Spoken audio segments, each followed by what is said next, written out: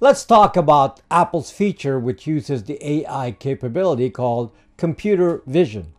And no, I'm not talking about the new Apple Vision Pro, which is the AR goggles. Instead, I'm talking about the capability of new iPhones for a long time now, which Apple has incorporated into the feature called the Neural Engine. Just recently, Apple made an announcement about including a sensitive content warning on your phone when you receive messages on iMessage. Basically, your phone is able to spot nudity in photos sent to you. The iPhone will automatically detect this and will hide the image unless you specifically acknowledge that you wish to see it.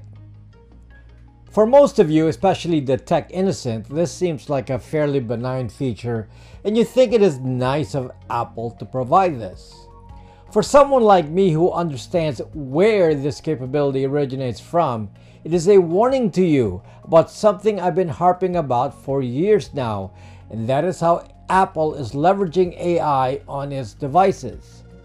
Apple is using AI to see. Apple is using computer vision. Apple's using computer vision to see what's in your environment and what is private to you. And they are justifying this with disinformation, making you think it is all safe technology.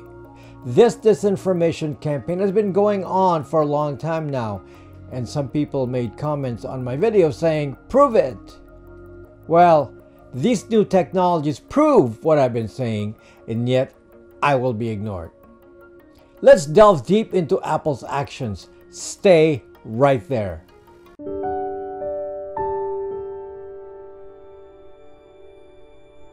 Recently, Apple announced the sensitive content warning feature. This is the actual announcement they made. Sensitive content warning helps adult users avoid seeing unwanted nude images and videos when receiving them in messages. As with communication safety, all image and video processing for sensitive content warning occurs on device, meaning neither Apple nor any third party gets access to the content. Now, while the innocent among you don't understand the technical facility that allows this capability, let me just state up front that this is one of the things the technology called client-side scanning can do. Some of you incorrectly assume that I'm some lone wolf talking about this as a danger, that I'm some sort of conspiracy theorist. Well, let's be clear here. What I will discuss with you is something thoroughly and aggressively derided by so many in the privacy community, including the Electronic Frontier Foundation, EFF. It is discussed frequently by the renowned cybersecurity technologist Bruce Schneier, and many others. Just about anyone who understands what is going on with this technology knows that Apple has added a way to beat end-to-end encryption on your phone, and it accomplishes this by utilizing the AI on the phone to remotely perform its bidding to view your private data. And this new little feature is just proving to you that this technology exists and they use little parts of it. But don't miss out that the complete system is there and has always been there, despite what you hear in the press. First, let me describe the technology involved. The piece involved with this sensitive content warning is an AI feature called computer vision. At the moment, I believe that only Apple can do this at the device side or client side. The iPhone chips are configured to make this easy to do with the introduction of the Neural Engine, I believe since iPhone X. Google introduced a chipset to allow this since the Pixel 6 with their new Tensor chip. So assume that at some point, Google will be implementing this as well. I did a video on AI computer vision before, and I can link it here if you're interested. Basically, computers can analyze images and distinguish its content. The AI computer vision can identify individual objects, including separating out individual faces, but it goes beyond that. AI can actually recognize emotions on faces. It can tell if someone is angry, happy, anxious. AI is sophisticated enough to tell apparent gender, apparent age, and even the racial or ethnic background of the face. This ability extends even further to recognizing the clothing of a person in an image or lack of it. Now, the scariest part about this capability is that the AI is already able to detect context. So, for example, it can sense anxiety in the faces and, of course, identify aggressive movements or sexually suggestive actions. So now we're talking about AI that can really observe its environment and make judgments about it. Something that I will suggest to you now as a technical capability, but there's no actual demonstrated proof that this is already being used, is that the computer vision can be used on anything that has image data, meaning it has the potential for analyzing the environment via the camera directly. Currently, with its use for sensitive content warnings, it specifically is being used for scanning images already saved on the device. Like this feature is for incoming photos from messages. The reason I mention this is because there is no technical reason that the AI couldn't analyze the image data live from a camera or from a video. Any snapshot of an image kept in memory, whether from a frame in a video or an intermittent photo capture from a camera, is just a normal digitized image to AI software processed in memory. Now, this is an old topic and I will connect it to this technology. Over a year ago, Apple announced that it will be implementing a technology to spot objectionable photos called CSAM on your phone automatically, and that the detection of such photos would result in a referral to law enforcement. YouTube AI will flag this video if I define what CSAM is, so I will leave you to figure that out on your own. This capability, though, includes a series of other technologies that go beyond just computer vision. The basic concept is that Apple is able to create a library of instructions at Apple HQ that instruct the AI to find specific content on your phone. In this case, the technology was supposed to identify illegal CSAM photos.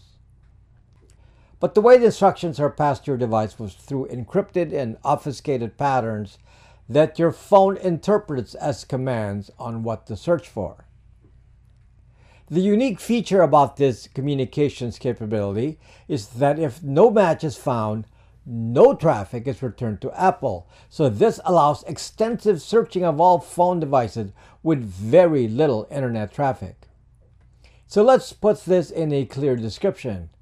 Apple has the capability to give instructions to your phone in some hidden manner. Then your phone will scan through your images and send a signal to Apple if a match is found to the search criteria. Now, Apple announced this feature as a way to identify CSAM, but it got pushback from privacy and security people all over the world. So last year, Apple pulled back its planned production release of the CSAM scanning.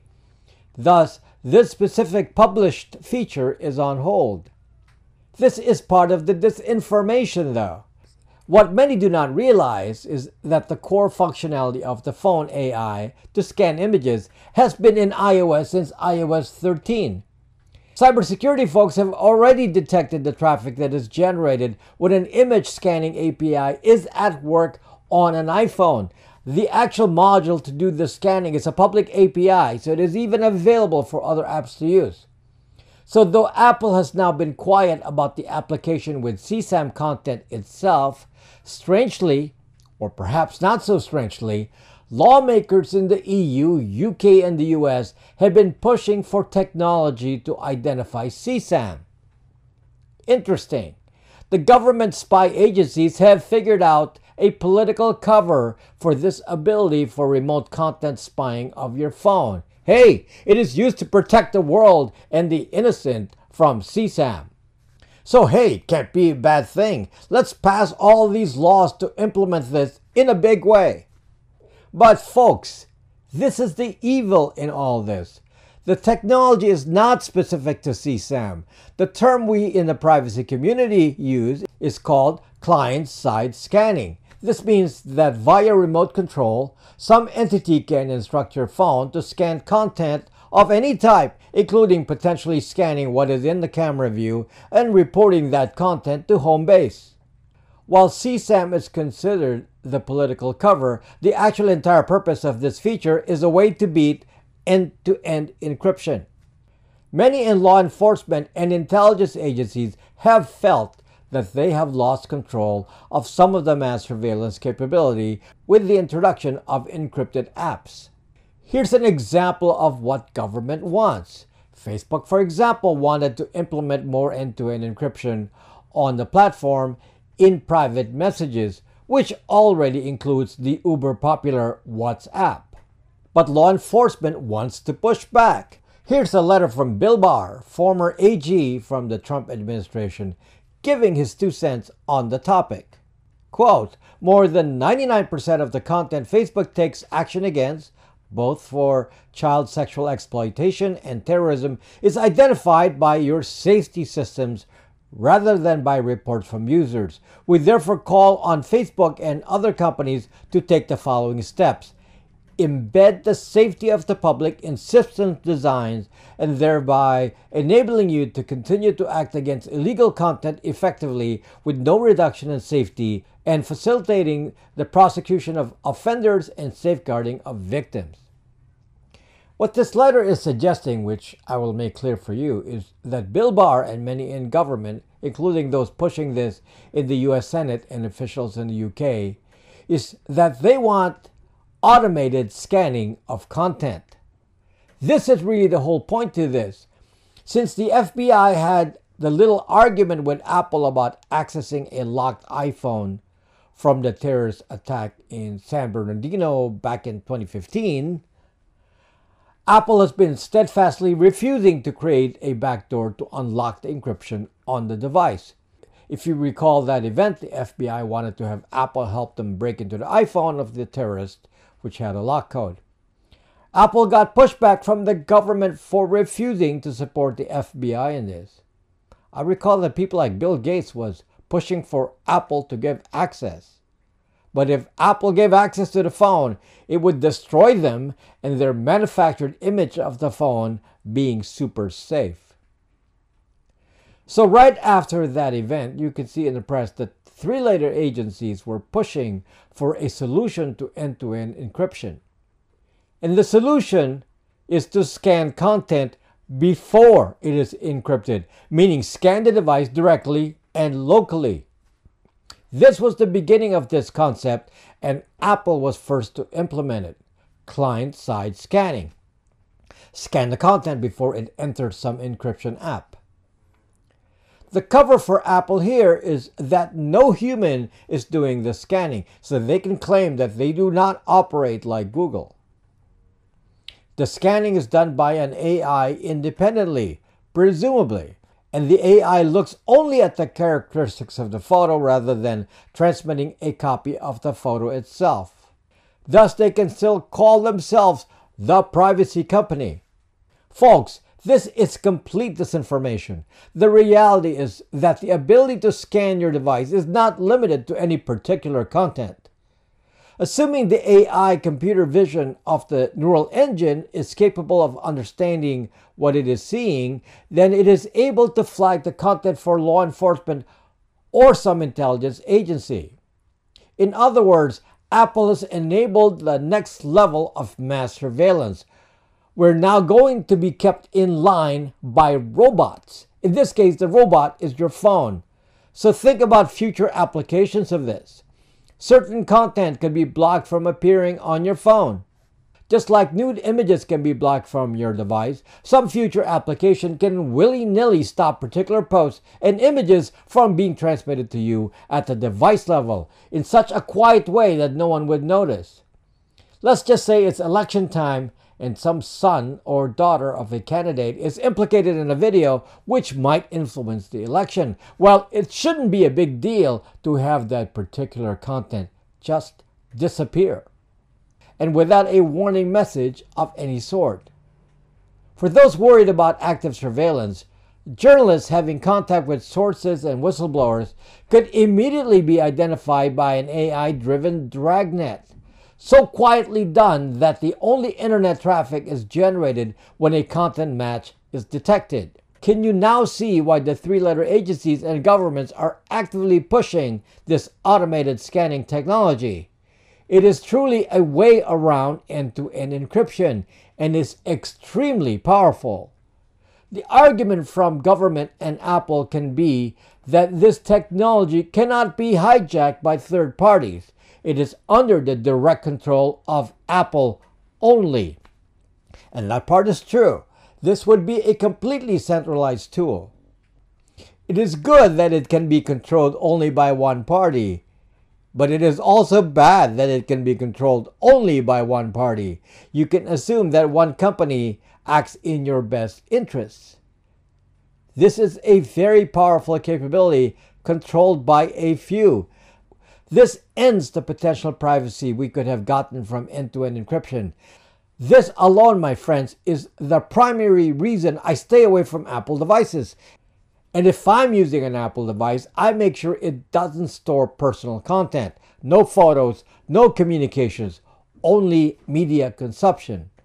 Because I have no interest in participating in another element of this surveillance state. For the moment, Google has not yet incorporated this into Android itself, but of course, that is coming. When this feature does arrive on Android, we will do our utmost to make sure such a capability cannot be implemented on a de-Google phone, and we will always strive to find a solution. But for now, no iPhones for me, and hopefully some of you will respond and say no iPhones for you too. Folks, my company creates products that are intended to protect our privacy. We provide phones that have no centralized control and are invisible to big tech. Our most popular device is the Brax 2 phone running Brax OS. We also have Pixel phones that have Google removed. They're called de-Google phones.